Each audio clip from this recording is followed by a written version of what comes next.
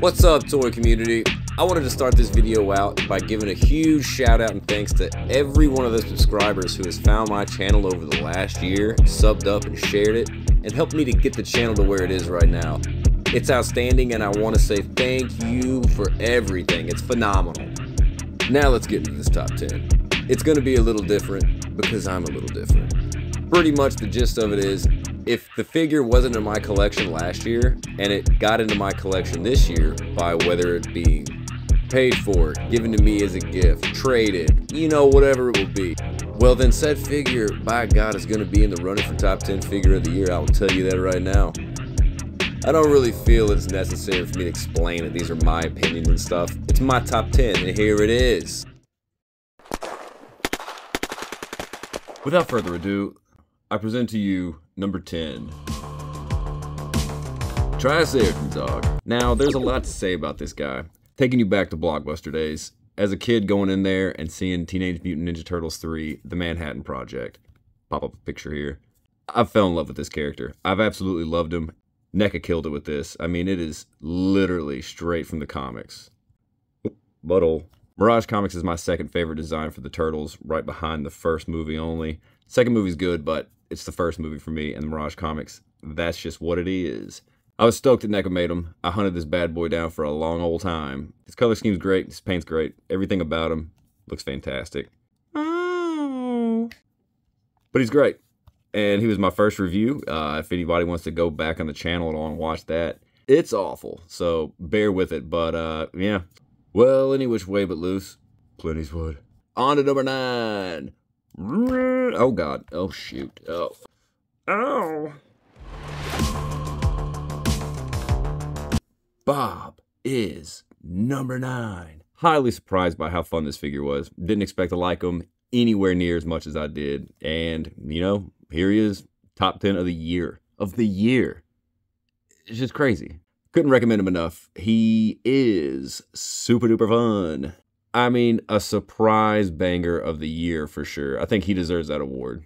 I mean, he's just great. I love him. The color schemes really pop on my shelves too. It really draws your eye right to him. But, I mean, he just was so much better than Deadpool. Spoiler alert, Deadpool ain't on this list. For all the people who passed on the Deadpool 2-pack, na na na boo boo, stick your head in poo poo. Bob, I love you. Number 8's coming up next. Here we go, number 8. Spoiler, Braille acquired. Thank you to my beautiful, amazing wife who gave me my Grail figures for Christmas this year. They're now gracing their presence on this top 10 list. Now that I got these and I got the Triceratops dog, all I need now is NECA's Splinter, and I will have my complete collection, oh my goodness, of all classic Mirage comics, in my opinion, in my styling. I like the creepy long necks and the gigantically sized, overproportioned feet. Again, odd proportions, elongations, and stuff like this. My bread and butter, it's my wheelhouse. It's what I put my jam and jelly on. I don't know what that means. For 16-year-old figures, they still hold up. I couldn't have been more happy, and especially, they are way more posable than I thought. Oh my God, they're fantastic. Review to come more than likely, so just stay tuned to the channel, sub up if you haven't. All right. Oh God, I can't stop looking at them. Anyway, on to the next one. Coming in hot next, we got SH Figuarts Naruto, or Naruto. I don't know how you say it because I'm not familiar with the show or anything else. I don't know any of it, but this figure is amazing. In terms of posability, my God, man. Talk about just like the easiest figure to get into poses. Come the new year, my collection and everything else is going to start drastically changing. I'm definitely going to be getting more into a few more imports here and there, more third-party figures, great things like this. Just, I want new and fresh, and this is incredible. The amount of accessories. I mean, you get so many hands, so many faces. You get a cool little knife. This guy is just a ton of fun. And for anybody who regularly watches the channel, clearly fun is in the name. So if it's fun, I'm gonna like it. Anyway, there's Naruto. I know he runs weird. Coming in next, we got Spider-Man. You know who it is. As close to perfection as you can get for a Spider-Man figure that can fit either in your comic or in your MCU displays. Honestly, any displays. that contain a Spider-Man or need a Spider-Man. It sucks we didn't get to see more of this version on the big screen, but oh well, figure form's good enough. I'm going to stick with my theory, though, about how we're not going to see Tom Holland be Spider-Man anymore, but I negate the fact this figure's phenomenal. Again, the only thing that would have put him higher on my list is giving this bad boy some boot cuts. He would have easily been a contender for number 1 had he had boot cuts. For anybody who missed out on it, I'm sorry you did, but you can still find them for $24.99 on most any site, so go grab them. Spider-Man Thwip. Huh. Everybody listen, we're to the point of no return. We're down to the top 5. And I really kind of feel like this is just going to be a gigantic nostalgia-based childhood list so far, because that's all it is. And it's going to continue. Number 5, Michael Keaton's Batman. It speaks for itself, I'm pretty sure. I don't really have to speak too much on it. I mean, this is Tim Burton, 100%. This is me sitting in the theater in 1989 watching Batman. I believe this was my first theater-going experience. If I couldn't give enough praise to McFarlane, bravo. I don't care what everybody says. The man's fantastic at what he does. Look at what he accomplishes. This is miles beyond what NECA did. I don't know, maybe 10 years back, 12 years. McFarlane hasn't raised the prices on any of his figures since he debuted the line. It's absolutely astounding that he's continually upgrading and improving every single thing about his figures. And he's not charging you a penny more. Bravo, McFarlane. I'm glad you started my top 5. Michael Keaton, you the man, Mr. Mom. So coming in at number 4, it's a little bit different. And little is an operative word. No pun intended. Rocket. It is Rocket Raccoon. Oh, hey, you dropped your pisty. The winter weather is killing my hands. I'm sorry they look gross. I'm trying my best here, people. So for the very last outing on the Guardians, they give us the best body that we've ever gotten for a Rocket.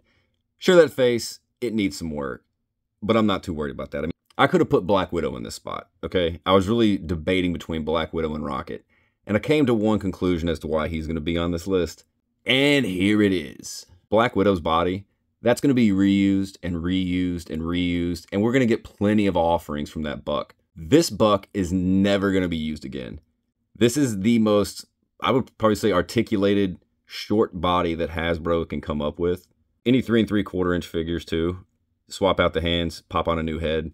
You got a little guy in a suit. This body just allows so much expression in such a small little package. I mean, it's incredibly, incredibly articulated. Way more than it needs to be. Way more than any other Rocket for sure. Yeah, I should say, like, just because the limited chance that we're ever going to see anything this articulated and small from Hasbro again really makes me appreciate this figure for what it is. I mean, I can always appreciate the Black Widow buck on whatever character they choose to make it on, but this is pretty much a one-and-done buck, and I absolutely love it. I made a few shorts and I made a few TikToks with this guy. He's just, man, he is so fun. Fun factors really influence my decisions whenever I make my top 10s. At least that's what I'm coming to decide. And like I said, Kit Bash customization options, they're there. You just got to look at them. Ghost Rider. Anyway, I hope y'all got room for one more because we're going number 3. Wow. Was there any doubt in anybody's mind, especially fans of the channel, that he would be anywhere but closest to number 1 without being number 1? It's sad to see him now. This is what, 2 top 10 videos where he hasn't made number 1? But everybody knows my thoughts and feelings about him. I don't think I really have to say anything. I'm just going to show off this really sick-ass pose. And it just highlights the possibilities about how badass Spot is and how diverse and how amazing and how elongated and goofy and misproportioned, and just bravo for this amazing figure. And for anybody who didn't watch my top 10 or any other videos and this is your first time with the channel, I bought 5 Spots this year. I just hope this says a lot more than my words as to why he is so high on my list right now in front of your face. Spot, say bye. Go f yourself.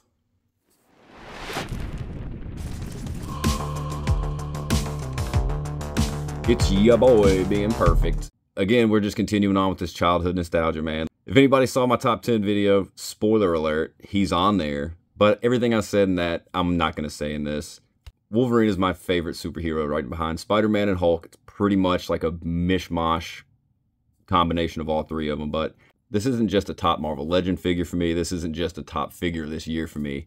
This is going to remain one of my absolute favorite figures in my entire collection. And oh my God, when they bring out the brown and orange suit, I don't know how I'm going to react. I don't know how I'm going to handle that at all. And I think we all know brown suit's coming, especially with the release of this figure right here. Yeah, that's pretty much the brown suit already. Until then, though, this Wolverine will remain my number 2.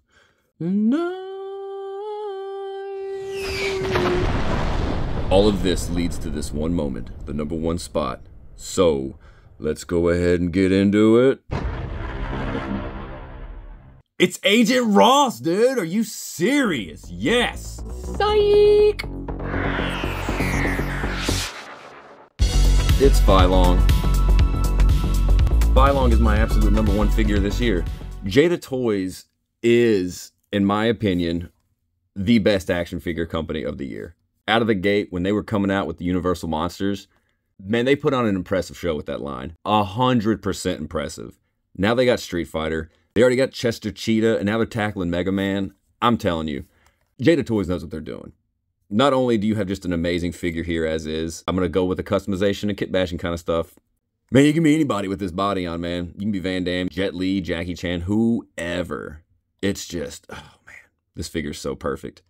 I'm really hoping since they got Mega Man and they have Street Fighter 2, we gotta be getting some sort of a hint towards a Marvel vs. Capcom line. It's inevitable, right? We got McFarlane teaming up with Hasbro to do the Marvel Page Punchers. I got a theory that Hasbro is going to be teaming up with Jada Toys, and they're going to together release Marvel vs. Capcom. And hopefully, dude, if we could get some Marvel characters on these bucks from Jada Toys, those will be probably, I would say, the definitive versions of those characters. Phylong literally moves like an import. He feels like an import. He handles like an import. He is just so perfect. In all my 20 plus years of collecting figures, I've only called 2 perfect. This one and Wolverine. Because they are. They are the epitome of fun in action figure form. That's why they're so high on my list, and that's why they're here. All right, everybody. This is going to wrap up my very first year-end top 10 figure review. Boom, in the books, got it done. Shout at me in the comments below your thoughts and opinions about this top 10. I would be dying to know everybody else's top 10, so put those in there too, why don't you? While you're at it, why don't you sub up if this is your first time watching, because I got videos coming every week, shorts and everything else. I don't plan on stopping, people. I don't know. I can't wait to see where next year takes us. There's going to be so much stuff. I don't know, man. Just stay tuned, buckle up, subscribe, and hit the notification bell. You're going to get first dibs on all these videos. That looks like a little pecker. Until next video, everybody, share these videos, get the name out there. Fun is offensive. I got big plans coming up for next year. Until then, deuce.